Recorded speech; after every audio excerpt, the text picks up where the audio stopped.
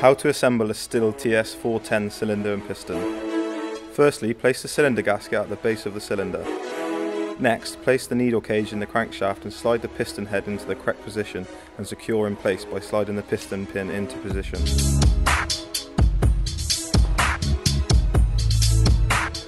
Ensure that the piston pin is secure with 2 snap rings and then lubricate the pot and piston.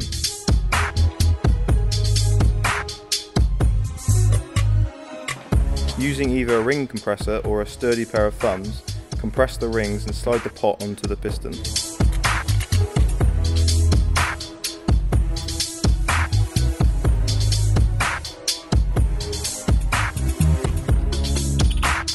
Secure the cylinder with 4 spline screws and ensure these are secure by using an impact wrench.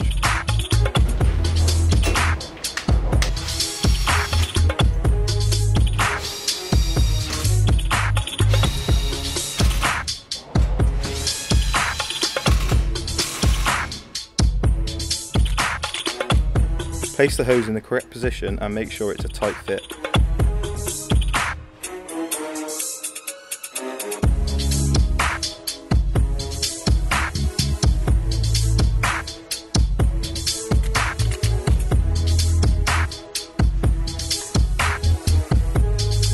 Next, place the crankcase assembly on the fuel tank assembly and ensure the hose fits securely, and loosen any hose clamps to ensure the manifolds slide on with ease.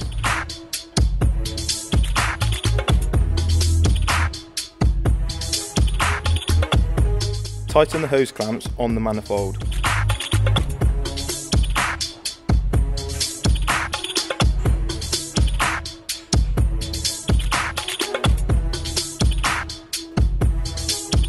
Screw the AV spring into position, securing the 2 assemblies. Using needle nose pliers or similar, fix the impulse hose into position.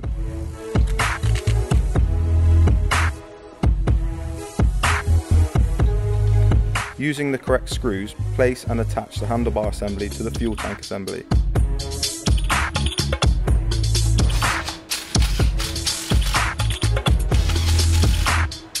When attaching handle assembly, ensure springs are in the right position and are fitted correctly.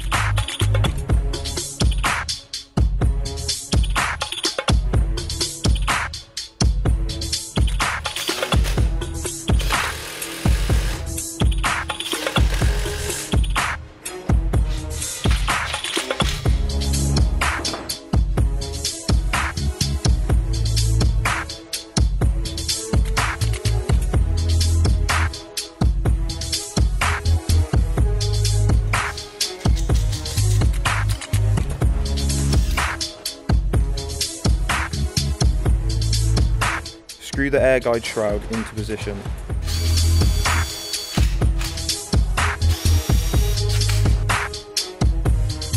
Screw the decompression valve and the spark plug into the cylinder head.